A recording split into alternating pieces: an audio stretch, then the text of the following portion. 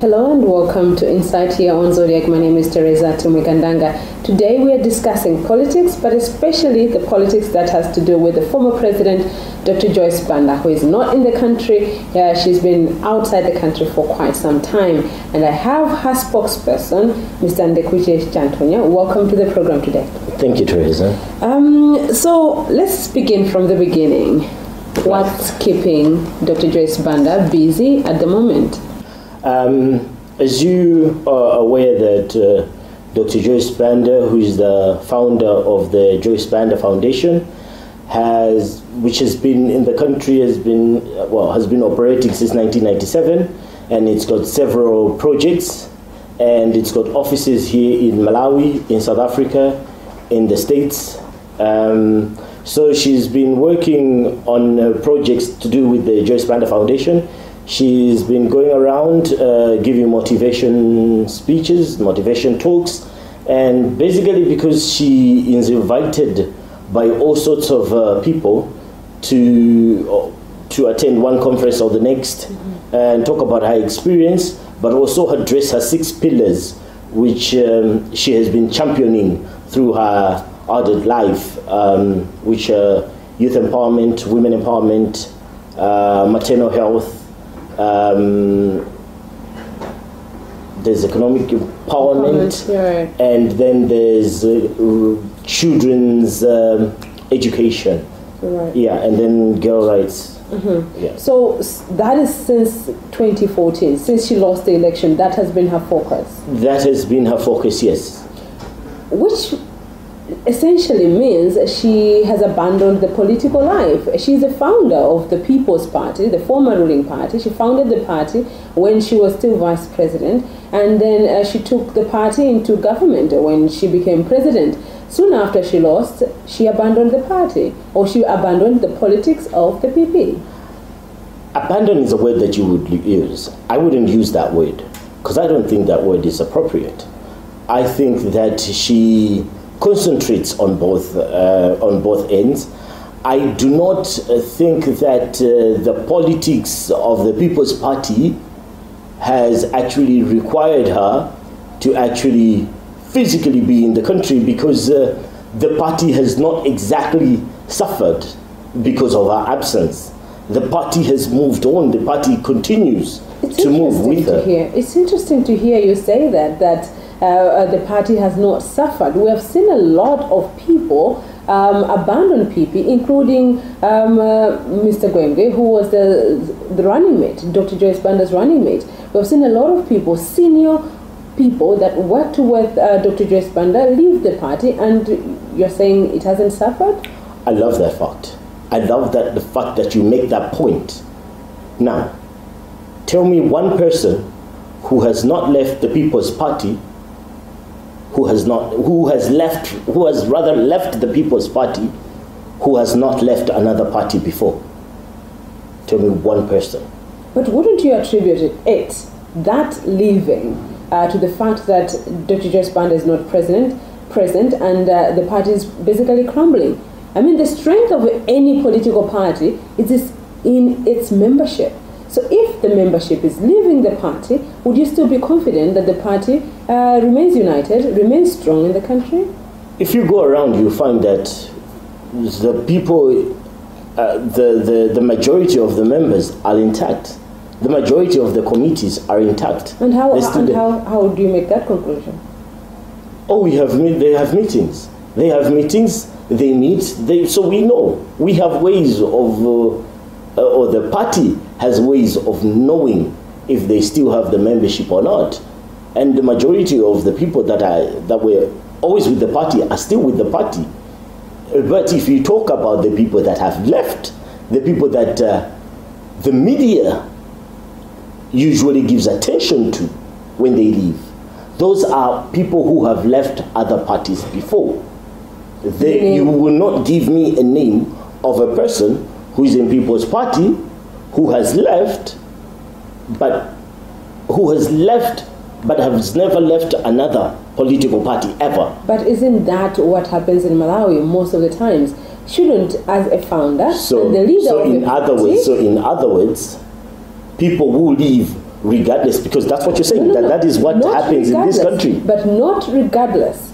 I do think that if Dr. Joyce Banda managed to convince some people to join her People's Party when she founded this particular party, she had to strive to keep these people within the party. It's not that they will leave just because they have to leave. There will have to be a reason why they are leaving. Actually, shouldn't it be a point, a plus to Dr. Joyce Banda to see that maybe if these people are leaving, it's because I'm not available? I think that the people that leave, that have left, have a pattern of leaving political parties. And they're not necessarily leaving because Dr. Joyce Banda is not in the country, even if she was. Have you not seen people leave DPP when their leader is still there? Have you not seen people leave MCP when their leader is still there? Have you not seen people leave UDF when their leader is still there, is present?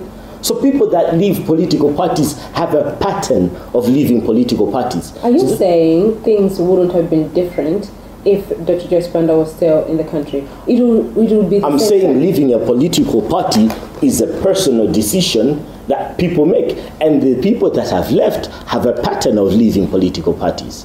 I understand that. But what I'm saying is, do you mean, therefore, if Dr. Joyce Banda was in the country, people would still leave the party? I think what I've said is very clear. People have left DPP when their leader is there. They have left MCP when their leader is there. They have left UDF when their leader is there. What I have said, Teresa, is very clear. For Dr. Joyce Banda, this living, whether it's a trend, happens everywhere. Is it a concern for her that her party, which was once in government, now in opposition, is slowly losing its members?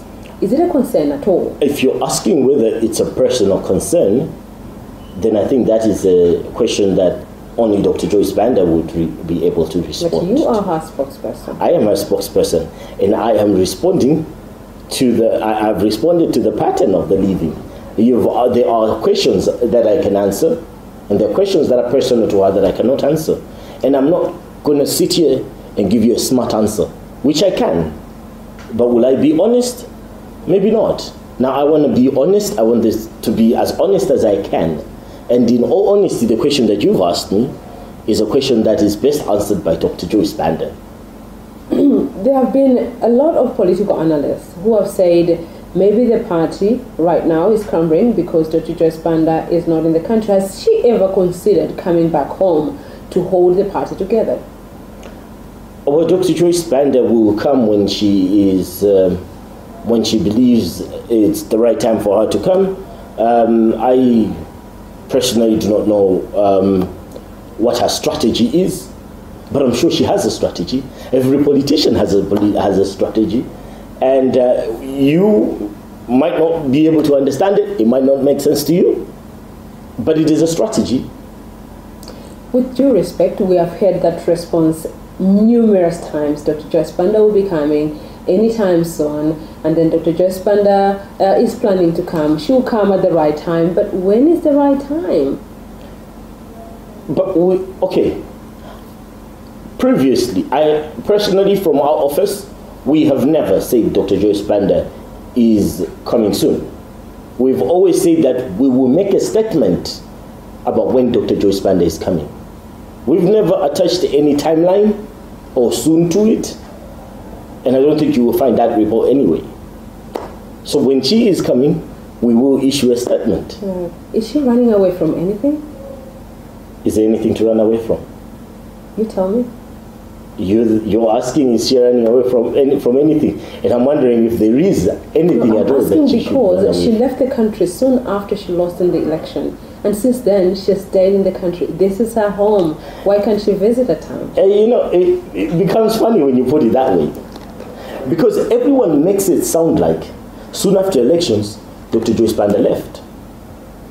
But you should recall that soon after elections, I think around May, June, she left the country. She went to attend an Africa AU summit. And then she came back. And when she came back, she had a series of meetings with party members. Is that fair to you? I would consider that fair, not fair. Right. Yes, she had meetings with party members. Right. She had the NEC meeting. She did a couple of things. Yeah, she went to what's that place called? Chirowe, where she gave out blankets and the like. So she did some charity work for a foundation.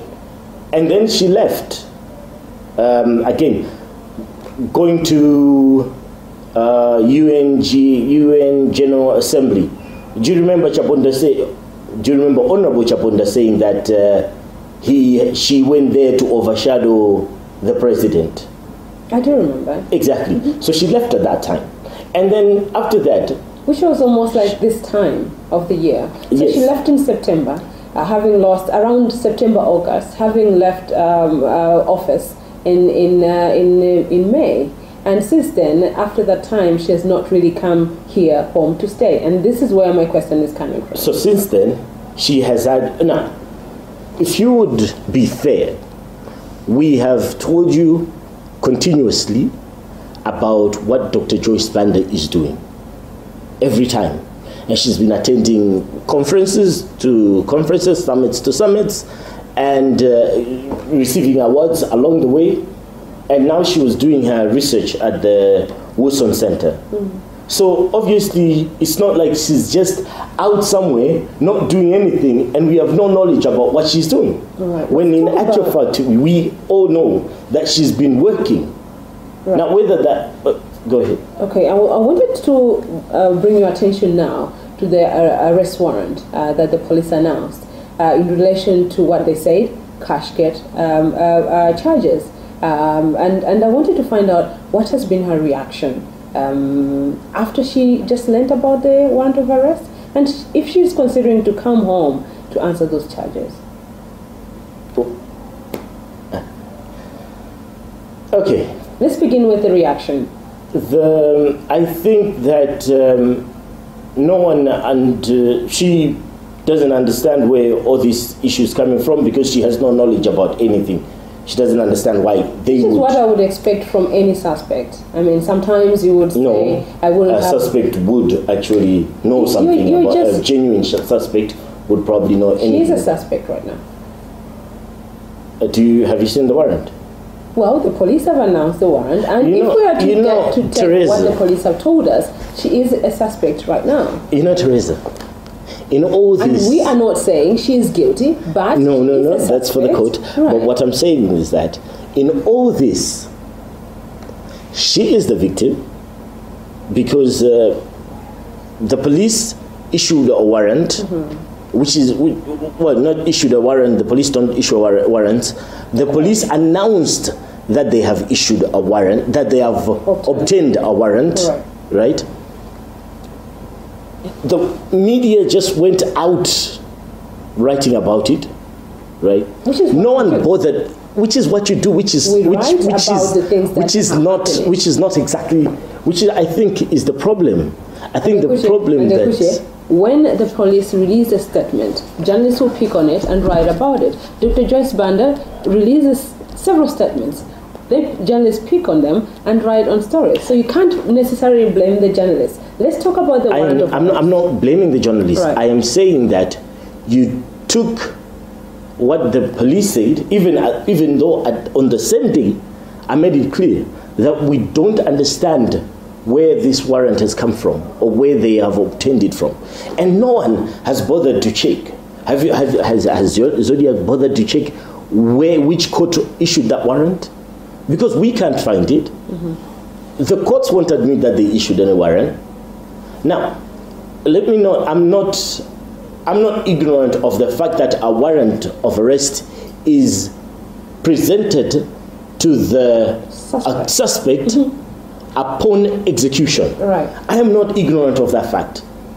But I am saying, listen, so in the event that the police have no idea about where the person is, and they communicate with us, did they actually communicate? No. I mean, the OPC communicates with us over so many things.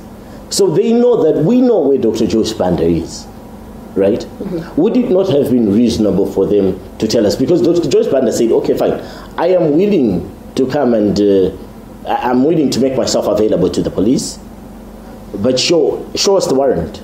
But who are they going to show it to? Because as you just say, they have to show it to the suspect, and the suspect is where there are situations where there are always exceptional circumstances, things that drive certain things to go in a certain way, as opposed to what normally happens.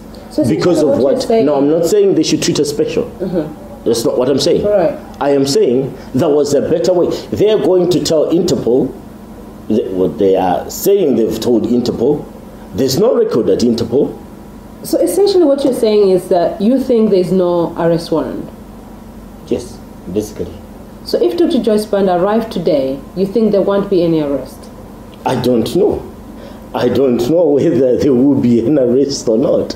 But what I am saying is that unless someone needs to open up and literally show someone the warrant. Mm-hmm. Right now, even at police, you don't get a concrete answer. Even the courts, even at emoji. Which is what sometimes you would expect, considering that it's not the actual suspect going there to ask for that particular information. Then, it's a third party. Then why would they tell? Okay, but so they would have told Interpol, and why hasn't Interpol done anything? Because it's not like people don't know where Dr. Joyce Banda is. So, for me, isn't this presenting an opportunity for Dr. Joyce Banda, if she says that she had nothing to do with Cashgate, to come home and get cleared by the court? But who is asking? Malawians, because there have been speculations, people who have been tried in court for Cashgate, they have mentioned Dr. Joyce Banda, you know it, and I would think that this is an opportunity for her to clear her name. I love the fact that you bring that up. Tell me one person who has mentioned Dr. Joyce Banda in a court of law. Mr. Lutepo? Lutepo never mentioned Joyce Banda in a court of law. In documents that were presented in court. Mr. Lutepo has mentioned the first time Mr. Lutepo mentioned Dr. Joyce Banda was when you gave him free airtime on I think it was around the 20th of November. If you go to court documents today, you will find that. There are no court documents that Lutepo has. Lutepo's whole case, Mr. Lutepo's whole case, there was no mention of Dr. Joyce Banda being a beneficiary, a strategist, or an accomplice of Cashgate. But you do know, Mr. Chamthunya, that Dr. Joyce Banda has been mentioned by suspects. Some of these suspects that have been already convicted of Cashgate cases. And I'm just saying, that does not prove that Dr. Joyce Banda is guilty, but wouldn't it be a chance, an opportunity for Dr. Joyce Banda to clear her name? And I am saying, you don't think tell me one that has mentioned her. No, can you answer my question? I am answering your question in saying, yes or no? In saying, I am answering your question in saying, tell me the one person that has mentioned Dr. Joyce Banda. And I've said Lutepo is not. Lutepo doesn't qualify. Why not? Honorable Lutepo. Even if he mentioned it outside court, why not? Why doesn't he qualify? Because he mentions it out of court. Why doesn't he mention her in court? Well, every issue begins outside court and then it is brought in court. Lutepo's issue. Wait. Hold up. No. This is the basis on which the ACB based its investigations also. Because Dr. Joyce Banda was mentioned by several suspects, even during questioning by the ACB. And then the ACB took it up to begin investigation. And where have the investigation gone? What has happened since? According to what they have told us, they're saying that they have given the documents, their findings to the Malawi police. You know? Listen. Okay, let's move on. It's been 3 years. No, we can't move on before we clear it out. Because I need to also clear it out. Right. Because there is not a single person in any court of law that has said that Dr. Joyce Banda was a beneficiary or an accomplice. But Mr. Chamthunya, which is what I'm saying, that these suspects, even if they mentioned her outside, we know that there have been investigations on Dr. Joyce Banda's involvement in Cashgate. And I've just told you, on record, the ACB has said they have actually given the police their findings. But When would they have given them? Because we have waited for three years. The Baker TD report, audit report, came out, and it told us exactly what was happening. And was Dr. Joyce Banda's name in there? No, it wasn't. You see, the thing with Cashgate is that Cashgate, as it is, was a scam by unpatriotic civil servants and greedy businessmen. We can't spend a lot of time arguing outside court when authorities are saying, especially the investigating authorities, law enforcing authorities like the Malawi police are saying, we think that Dr. Joyce Banda was involved in this particular thing and we want her to answer a case in court. I mean, why can't this... Whatever is being said here, why can't this be argued in court? And if they want to argue in court, then take her to court. But they're not taking her to court. Which is why I'm saying, Dr. Joyce Banda, as someone who is really a law-abiding citizen, to show her goodwill, why can't she just come home? But there's no one asking for. But there's no court ordering her to come. There's no asking her. Out of goodwill, would she do it or not? Would she come out of goodwill? Right. Again, that would be a personal question to her. But all I am saying is that as far as we know, there is no one asking for her to come to appear in any court. Their warrant of arrest that she says, listen, I am available, talk to me, right? She says that. They hide with the warrant of arrest. We have gone around asking the police, look here. This is not the first time that the government would have done something like this. Called all you journalists and told you he has CCTV footage of. We can have a whole lot of a discussion around that. No, but I'm trying to show you a pattern. Right. A pattern that leaves us not trusting from the word go. Go and listen to my interviews on Zodiak. From the word go, where we're actually questioning whether the warrant is there. It's a pattern. There have been other issues. We've given you vehicles. So you we've given you security. You think this is political? I am just saying there's a pattern of government lying. Come to a conclusion. Do you think that this is political? My conclusion is there is a pattern of government lying over stuff to do with Dr. Joyce Banda.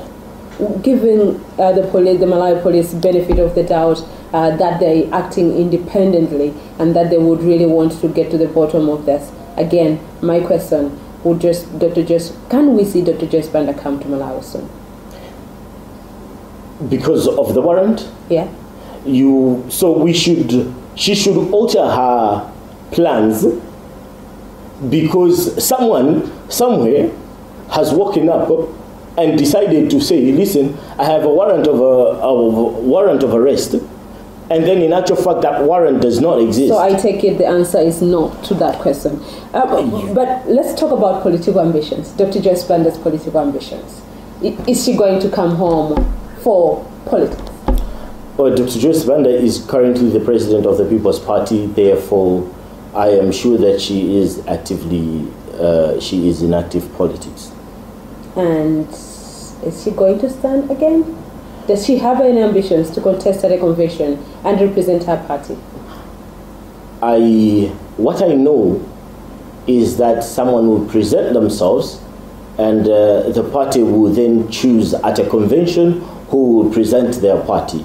Now, as to whether Dr. Joyce Banda will make her name available for election at a convention, again, that is a very personal question that I cannot respond to. So now this is the third time you're telling me that's a personal question. But you are her spokesperson. I'm sure she talks to you about it. But there are things that... Now, look, I can give you a smart answer. I'm not short of smart answers. But I don't want to lie to you that I will give you... I don't want to lie to you. This is a very personal question to Dr. Joyce Banda, as it would be to every candidate, from councillors, MPs, and presidents who want to run. Exactly, but I mean, for people that want to run, obviously they talk to people that are close to them on their political ambitions, which is why I'm asking you. Dr. Joyce Banda? Right. Will make a statement or will let us know. Okay, Uladi Musa, who has been the acting president of PP in Dr. Joyce Banda's absence, has said that Dr. Joyce Banda's mandate expired on August 28th. And so right now, according to the constitution, the PP constitution, which says that one would be in a position, a neck position for 5 years. And 5 years expired on 28th of August. So I'm asking, is he going to renew her mandate? Or first of all, let's talk about the expiry of her mandate. Does she take it that her mandate expired? I'm sure that out of, from my personal opinion, if the mandate, if Dr. Joyce Banda's mandate has expired, then everyone's mandate in the party has expired. And I'm sure that the party, the constitution, the framers of the PP constitution foresaw some kind of that event happening and made a plan for it. So I really cannot give you an exact answer, because if her mandate has expired, then everyone's mandate in the party has expired. Right. But I'm sure the constitution figured what will happen in such an event. Well, it says that then a convention will be called, and as she being but it the must president, have, but it does have, until the convention is called, this is what happens. No, at the expiry of 5 years, a convention shall be called, and the convention, that mandate has expired on August 28th. And as you're saying, maybe all positions, the mandate for all other positions, NEC members, expired. But as the leader of a party, what's her plan? In which case, then the constitution would have given power to the Politburo to decide what happens in that particular case. Right. And I'm sure the political bureau, I do not speak on behalf of the party, therefore I cannot necessarily respond effectively to that. But would you know Dr. Joyce Banda's plan to keep her party united, to still keep her party strong, being the leader of PP? I didn't get what your question was. I'm saying, would you know Dr. Joyce Banda's plan in keeping PP together, her being the president of PP? I'm sure that Dr. Joyce Banda communicates with the party, the Politburo, the national executive members, and I'm sure that the party has a way of running and communicating with Dr. Joyce Banda, and that she's able to implement her plans for the party. I cannot necessarily respond on what happens in the party. Mr. Chamthunya, thank you so much for coming. Thank you. Thank you.